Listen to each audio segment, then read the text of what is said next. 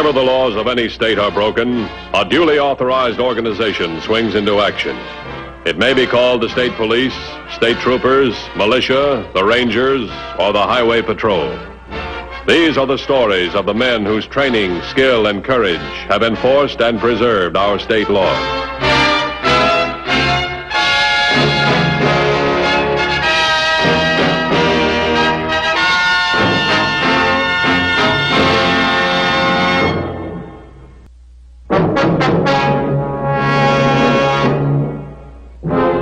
Of all the approaches to crime, there is perhaps none more deadly and frightening than that which involves not only the criminal and his intended victim, but an innocent party as well. And it is the innocent that most often suffers when the motive for the crime is revenge. Such was the case in January when Paul Carson put his terrifying plan into action.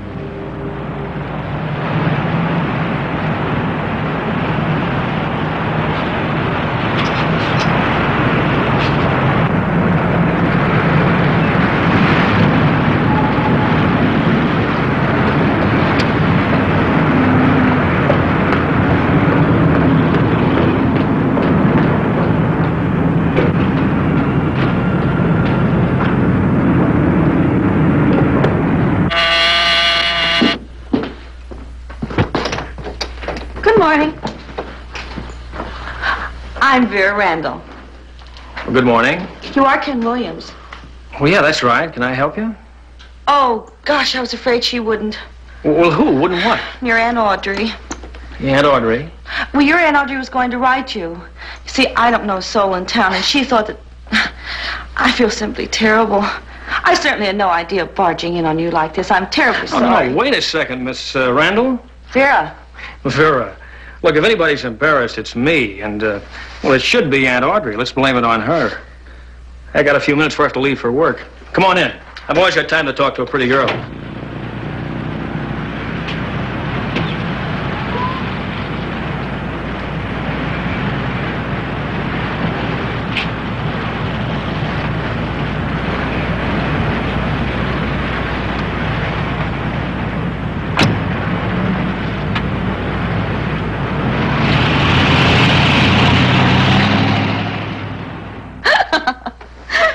Anyway, I haven't seen Aunt Audrey for years. And you know how it is when it comes time to write. I think you're a much more interesting subject than Aunt Audrey. I see you're with the Highway Patrol. Yeah, that's right. That must be awfully exciting. Well, sometimes, I guess, but most of the time it's just plain hard work. Oh, I can't imagine that. I should think you'd be on the move all the time.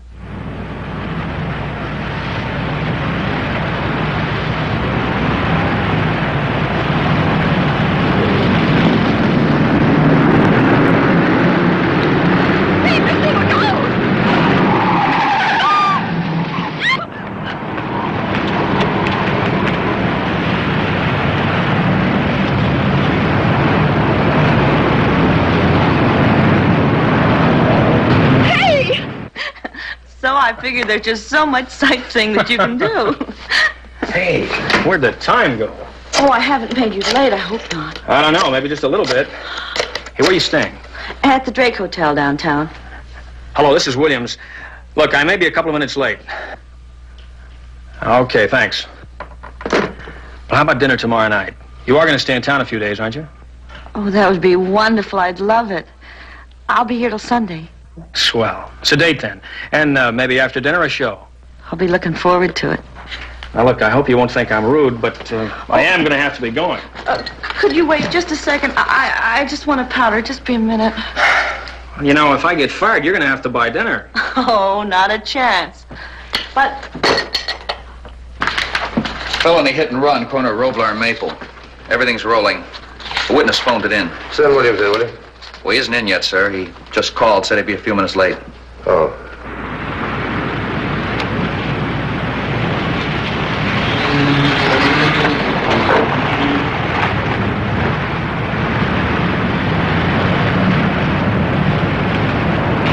Well, tomorrow night, 7 o'clock, okay? Oh, 7's perfect. Will you live someplace? I wouldn't delay you another minute. No, I'll take a walk. The fresh air will do me good. Okay, bye. Bye.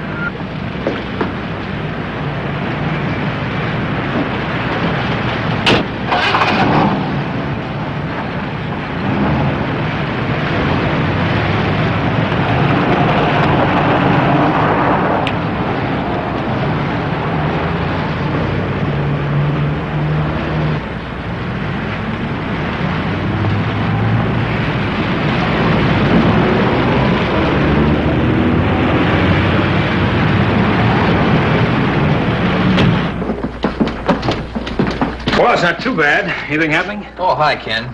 That's a good thing you called in. Guess who's been asking for you? Well, it figures. The one time I'm 3 minutes late in 2 years.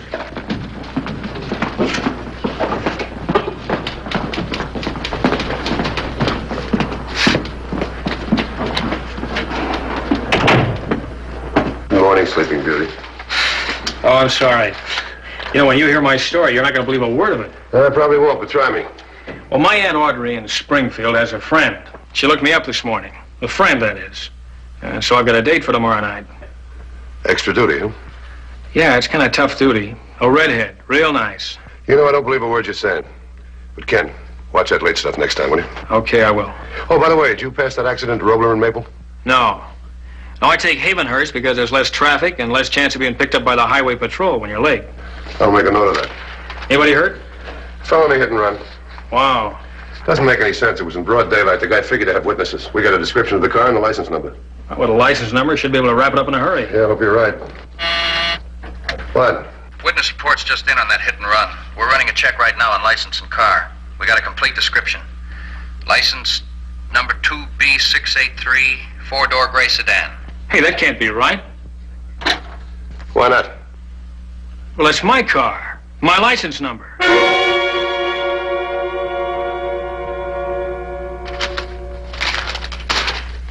Ken, pull up the chair and sit down.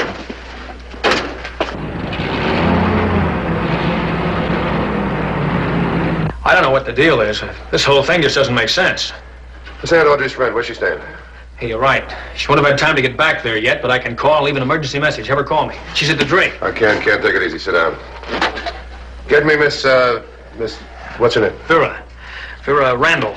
Vera Randall. She's staying at the Drake. Get back to me right away. What's the latest on the Roth case? Anything come in after I left last night? No, nothing yet. We'll get back to it later. What? There's no Vera Randall registered at the Drake. We checked the register for the last month, and we checked the reservations. I've still got them on the line. Anything further? No, thanks. I don't get it. Ken, you're under suspension as of now. Let me have your badge. This is all part of regulations. You know that. Level with me, Ken. Do you have anything to do with this? No, nothing. All right, I believe you. You yourself said we could wrap this up real quick. Tell you what, you go down to the locker, get yourself a coat. You're going to travel with me, but as a private citizen. Come on. Will you sit down and relax? You're driving me up the wall. Knock it off.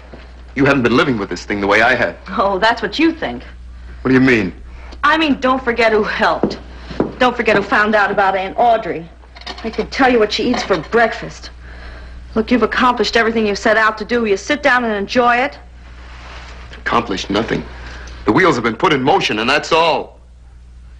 Well, I'd like to know what else we can do about it. We can wait. For what? For a witness. Look, we're not sure of anything yet. Ever since that crummy cop got my kid brother, I swore I'd get him.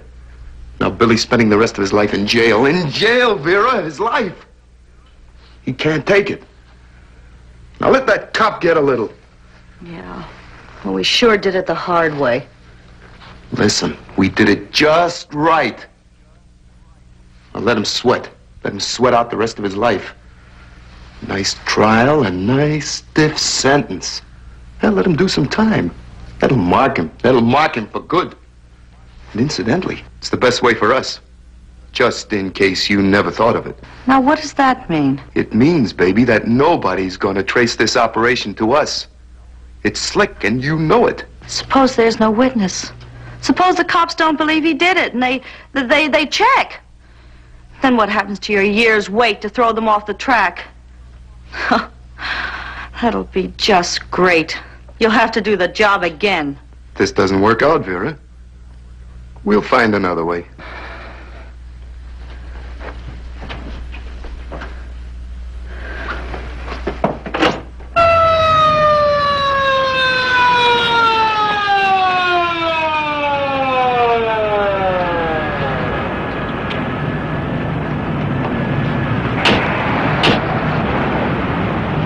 How's the victim? The ambulance just left. There's a chance. What about the witness? Plural, sir. I let the first one go. I got the information. The second witness, a Mrs. Giles, she can help us a lot more. She saw the whole thing. Oh, where is she? Over in the patrol car. Thanks. Oh, Mr. Matthews. Yeah, what? She's pretty shaken up, sir. Okay, I understand.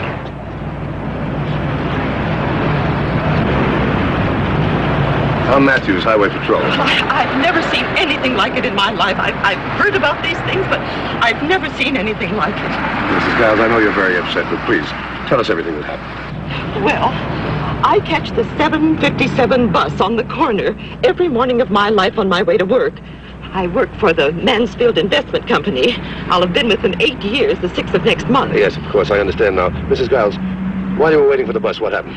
Well, while I was waiting for the bus, I glanced up the street as you do, and I noticed this gray car traveling terrifically fast down the inside lane. Oh, that poor man. Mrs. Giles, please. We need your help very badly. I'm sorry. Well, the poor man was crossing the street, and the car came tearing down on the outside lane. It was almost as if I knew it was going to happen, like he was aiming for him, you might say. But he even seemed to kind of speed up as he got a little closer. Did you see the actual accident? Well, yes, Mr. Matthews, I did. Do you think there's a chance the driver didn't see the man crossing the street? Well, that's just it. That's the part of it I don't understand. There was nothing to obstruct his view. He had to have seen him. Well, thanks very much. You've given us a description of the car and the plates, but before we go, is there anything else you can tell us? Well, yes, like I told the officer, the driver was wearing some kind of uniform. A uniform? Yes, a uniform like his.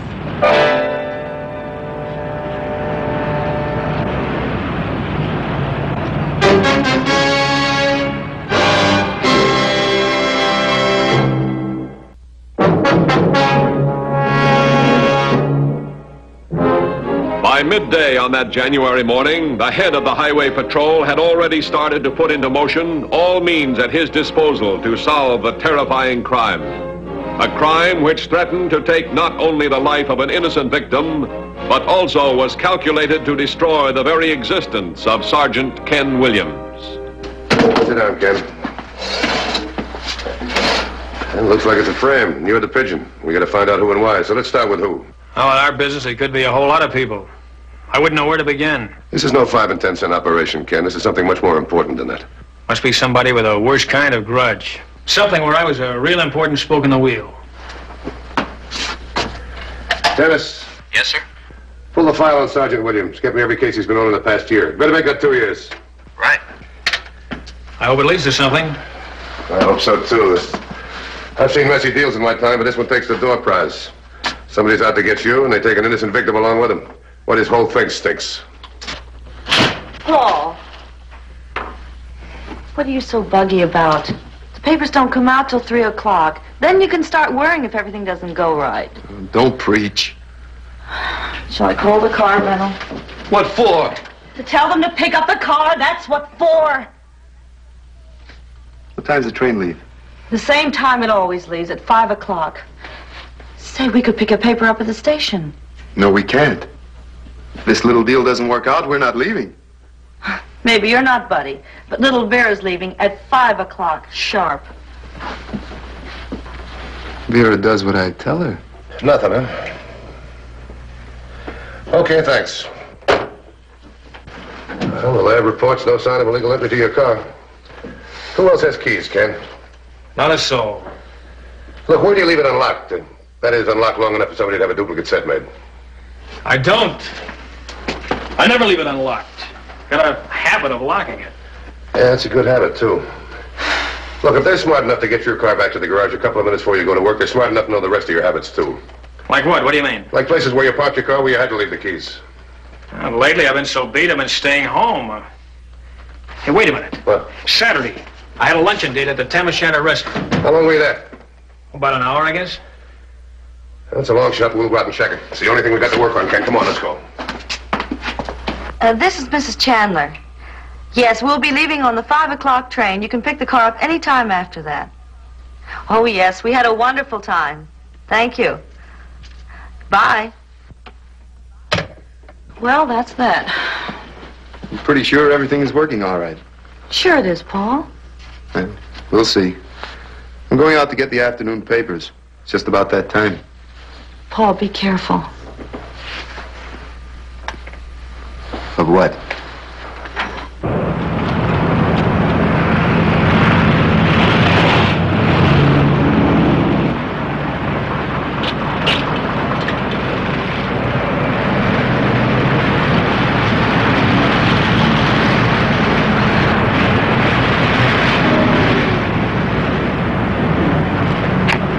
This doesn't show us much. We better check the whole area. Yeah, there's nothing on the way here. Might as well look up ahead. Yeah.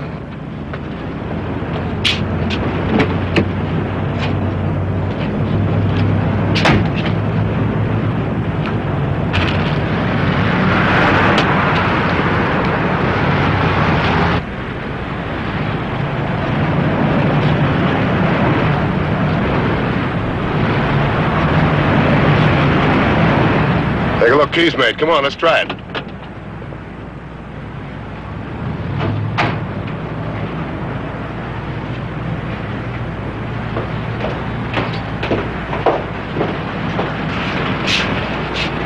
Hello, may I help you? Matthews, Highway Patrol. I hope you didn't lock yourself out of your car. I wish it was that simple. You do a big business in car keys? Some, mostly house keys. Why? Did you ever copy one like that? Well, yes, lots. Why? There was a crime committed with a duplicate car key. It was duplicated last Saturday, I think. Sometime between noon and 1 o'clock. This is important. Can you come up with anything for us? Well, I might have. I do a big business Saturday. I usually do. But could you tell me something about the customer? Well, you see, that's what we want from you. Yeah, well, there was a guy in here. I think it was about that time, too. He was in kind of a hurry. Yeah, the key was just like this one, I think. Of course, I don't pay much attention when... Yeah, I know. Keys are keys. And what else? Yeah, the key I made wasn't for the car he was driving. It was for his wife's. She was outside in the car. His wife? Well, I guess it was his wife. Might have been his girlfriend. Anyhow, she was sure pretty. Was she a redhead? About 5'5"? Yeah, she was redhead. I never did see her get out of the car. All right, Mr. Sloan. Mr. Sloan, could you identify this guy from the picture? Yeah, I'm pretty sure I could. Would you mind coming down to headquarters? You know, I think you have the key to the whole situation. That is, if you'll pardon the expression. Be glad to. Sammy, take over. I'll be a Couple of hours.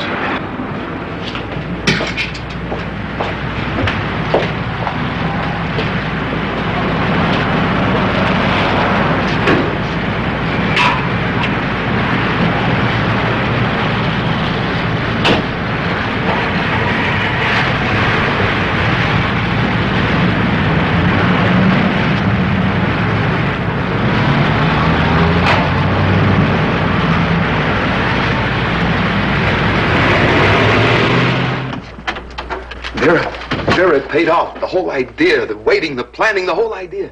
You mean he's hooked? We've got a witness? Like you wouldn't believe. Yeah, we made the first page of the second section. Some woman named Giles saw the whole thing. Nothing like having an honest witness at the scene of the crime. Well, I gotta hand it to you, Paul. It worked like a charm. Oh, I swore I'd get even, Vera, and I did. Well, we've got the motive for the crime, but not the guy that did it. It was revenge. Now, these mug shots, well, they'll show you guys that are desperate enough by criminal standards to try and pull it. That's him. No. Not a chance, Mr. Sloan. He was sentenced for life a year ago. I testified in the case myself. Gee, I don't understand it. Looks enough like that guy to be his brother. Look, you don't think... Wait a minute. His brother. Remember the trial, Ken? Yeah, wasn't his brother a racketeer? Did a little time himself. Can we check him out? Get Dennis on it right away. Well, thanks, Mr. Sloan. Looks like you hit it right on the nose. Okay. Exciting, ain't it? Yeah.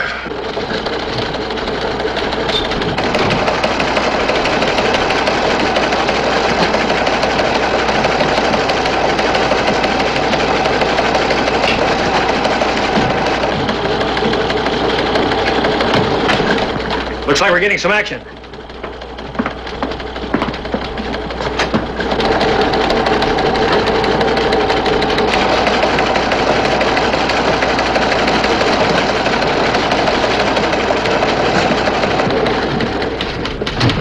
That's Vera.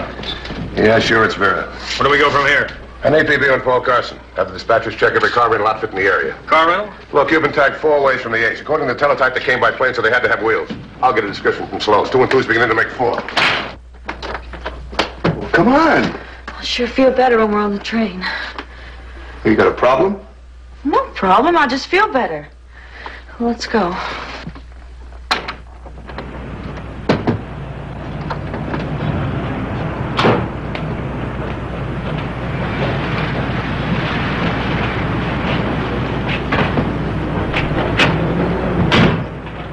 It's about that time right now.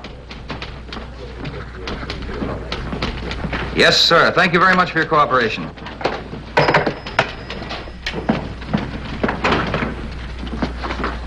I think we've got something, sir. Yeah? A car answering the description of Carson's vehicle was rented 2 days ago by Mr. Paul Chandler. What else? Well, the rental people said they received a call from Mrs. Chandler to pick the car up at the train station any time after 5 o'clock. After 5, huh? It's almost 5 now. Is there a car in the vicinity? Well, none closer than here. All right, have Garvey meet me out front with the car. Right away. You want to take a ride, Ken? That was a stupid question.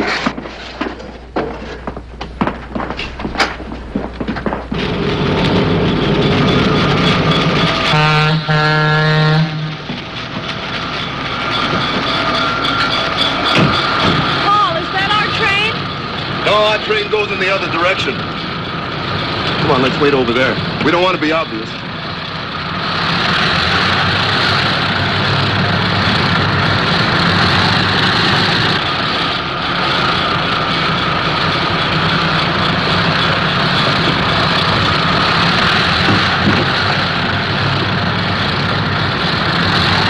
Why are you so nervous? I thought you said there was nothing to worry about. I did, and there isn't. We're less conspicuous over here. When the train pulls in, we pull out. Meanwhile, we wait. I'm sorry, Paul. Just these last few minutes. Knock it off! Nothing to worry about.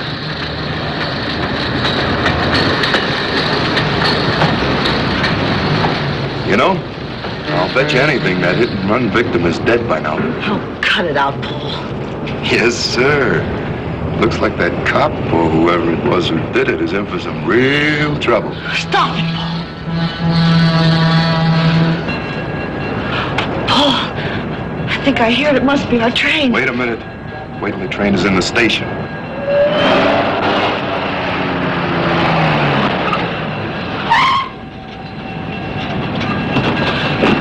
Paul. It's the highway. There's only one place to go. One way out. The train. You cover the other side. You stay with me, Ken. Right.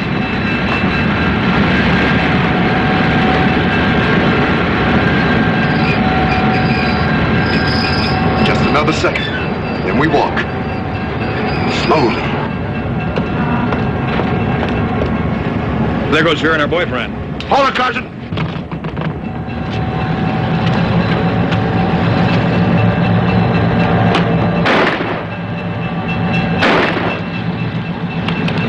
Hello, Vera.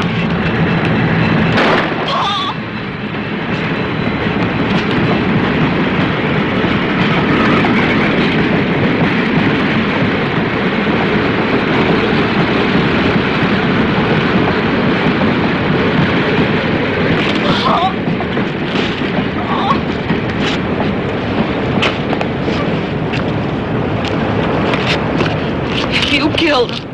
If he died. All right, Vera, don't worry about your boyfriend. All you have to do is worry about a hit-and-run victim this morning. I knew it wouldn't work. And you were so right. You want to know something, Ken? What's that? Your Aunt Audrey's relatives are creeps. Here's your badge. Go out and catch somebody.